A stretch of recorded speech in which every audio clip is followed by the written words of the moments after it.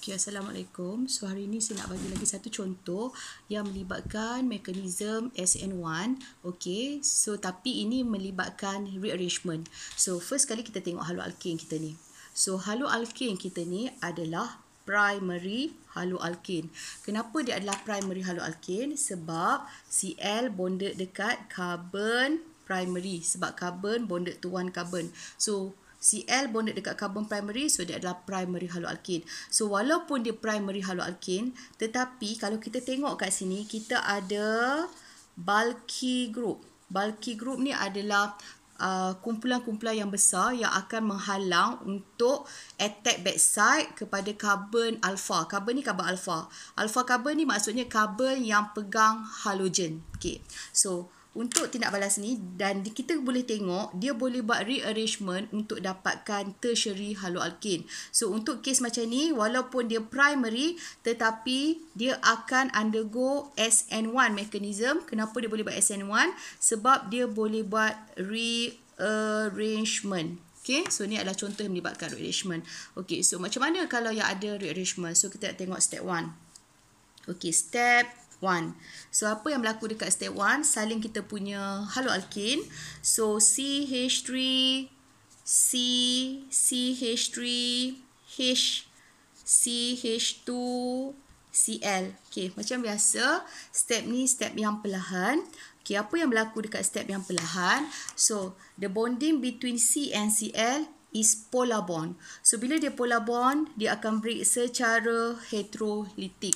So bila dia break secara heterolitik, kita akan form CH3, C, CH3, H, CH2. So kita dah buang Cl, so maksudnya carbon ni akan jadi carbon plus dan Cl minus akan keluar lah.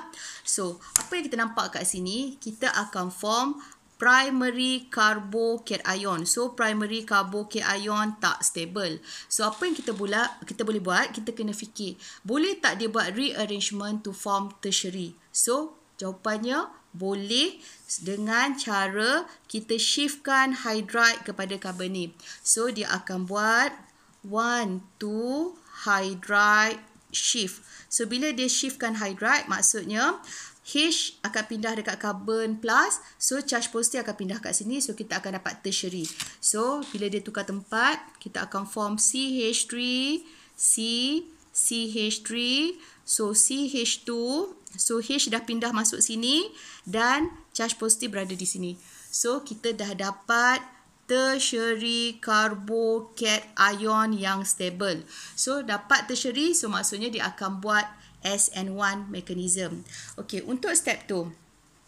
Okey, step 2 apa yang kita kena buat? Salin balik carbocation tertiary kita ni. So kita akan form CH3, C, CH3, CH3. So charge positif berada dekat carbon ni. So ambil nucleophile kita. So nucleophile kita adalah ammonia. So plus NH3. So dalam kes kita ni, ammonia ni adalah nucleophile sebab dia ada lone pair. So arrow kita start from nitrogen in ammonia, attack carbocation, C plus kita ni. So kita akan form CH3, C, CH3, CH3. So yang ni akan dapat NH3.